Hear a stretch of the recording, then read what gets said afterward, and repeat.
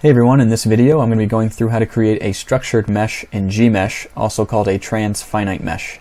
To keep things simple and to get the gist of how to do it, we will be working with a 4-point rectangle.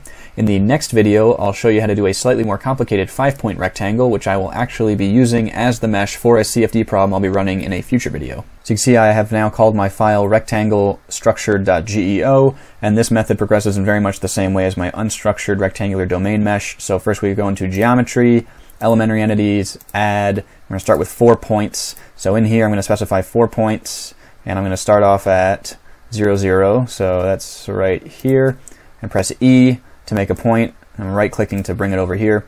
And now at 0, 1, I'm going to specify another point. So that's press E again. I'm going to move over to 1, 2, press E, and then down to 0, 2, press E again. Those are our points. X out of this, and then press Q to abort.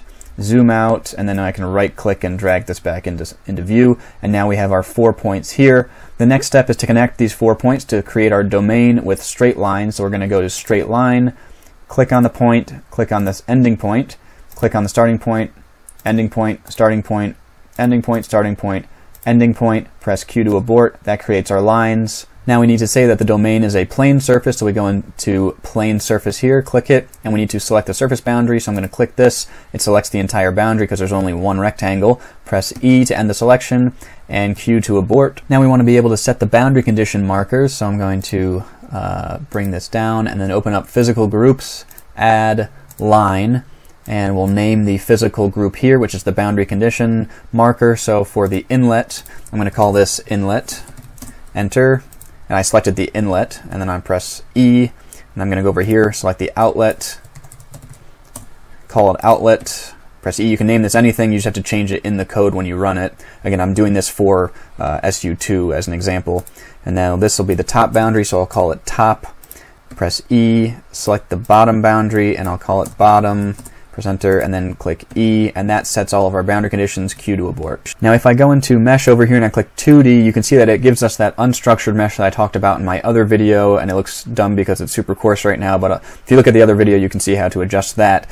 But to get rid of this 2D mesh, this 2D unstructured mesh, I'm just going to press reload real quick. So the first step in making the Transfinite mesh is to open up the define section, and you can see that there's a section called Transfinite, and then you open that up, and we need to define the surface. So if I click surface, what you do is you select the surface, and you can see the crosshairs come up on the dashed surface lines here. So I click that, and then it says select ordered boundary points. You can only select 4 points for a Transfinite mesh, so I'm going to select the 4 bounding points, 1, 2, 3, 4, and now press E to end the selection, press Q to abort that. Now we need to specify how many cells or points that we want in our domain for each side.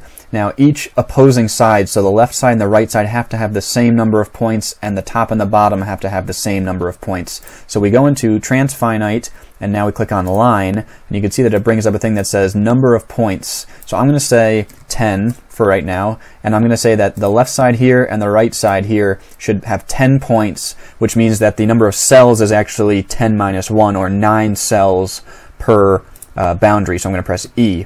And then for the top ones, I'm going to say, okay, I want 20 points, which is 19 cells, and I'll click both of those, press E to end the selection, and then Q to abort. Great, so let's try meshing. We'll just go to 2D, click it, and now it doesn't look like it's a Transfinite or structured mesh. It still looks like it's a more ordered unstructured mesh that has essentially triangular cells, but we want square cells or 4-sided cells. And so what you do is you press recombine, and then it says select surfaces. So we're going to again select that surface, press E, press Q to abort, and then press 2D again, and now we have our structured mesh. Recall how we set the left and right sides to have 10 points, which means 9 cells, so we can count that 1, 2, 3, 4, 5, 6, 7, 8, 9, and then these sides have 20 points and they have 19 cells. Let's say you want to adjust the number of cells or points that you have on these boundaries. You could go through and select the line again and change them, or the other easier way is just to open the file, so click the edit file,